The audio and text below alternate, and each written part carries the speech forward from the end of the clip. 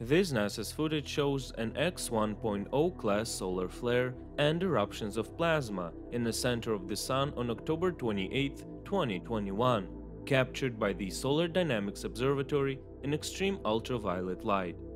Solar flares are powerful bursts of radiation, but harmful radiation from a flare cannot pass through Earth's atmosphere to physically affect humans on the ground.